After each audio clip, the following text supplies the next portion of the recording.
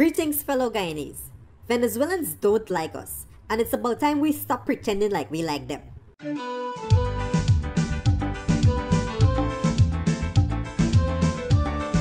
So, a few weeks ago, we did a video highlighting certain facts about Guyana, and we principally told Venezuela to ball all their skunt up into one bundle and carry it. Guyana has territorial disputes with both Venezuela and Suriname, but they can both carry the skunt because they're not getting even a blade of grass. Anyways, we Guyanese in the comment section of the video arguing whether this thing is chicken curry or curry chicken. And I don't know who sent them Venezuelan crass to our video, but they started commenting. And this is what some of them had to say. But how we are crazy people, and we will see when they recover their territory, we will be punished for our Guyanese ignorance. And haha, calm down, we will see, this is theirs for a long time, and we will see how crazy it's gonna be. The only thing we will see is this brown loli in your BT. In fact, I wish I could catch all of them one by one and clap a hot bugger in on all of them, but we will see. Guyanese, you need to fully understand what is really taking place with this border controversy.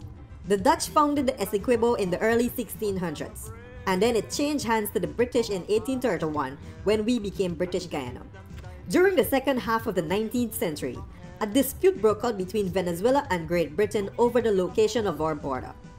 After an arbitration, a joint commission with representatives from both countries delineated the border in 1905, and it was accepted by both parties. This issue was settled for close to 63 years until Venezuela catch a demon and claimed that they were cheated by the tribunal, and therefore the borderline that them same self mark is null and void. What is skunt? This like suing a girl for half your patty cake and winning, then coming back and say you want the other side flag.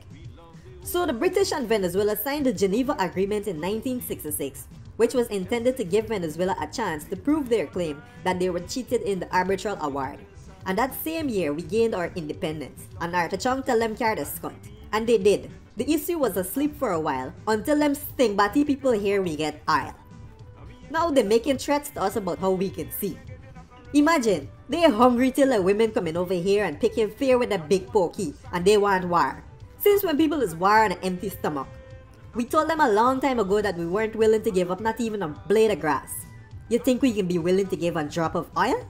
Share this video with the caption, "Not one drop skunt." From the former rule, not one shall rigor, not one